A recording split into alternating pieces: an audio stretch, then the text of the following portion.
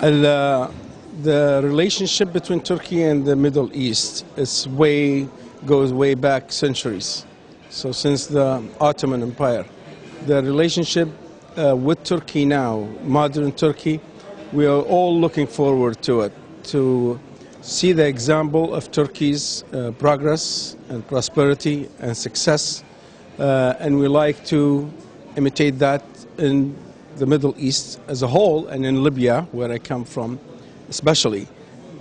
Turkey's experience, we all looking forward to their success, and we would like to intimidate that. I saw the prosperity, I saw the progress, I saw the busy airport when I came in. We landed in Istanbul at the Turk airport, and it's really something you should be proud of. Congratulations, congratulations. My name is Rashid Bseikri. I'm from Libya. Congratulations, this is your first year. You have way to go, and that's your first step in the mile, a long trip. So congratulations, wish you the best of luck.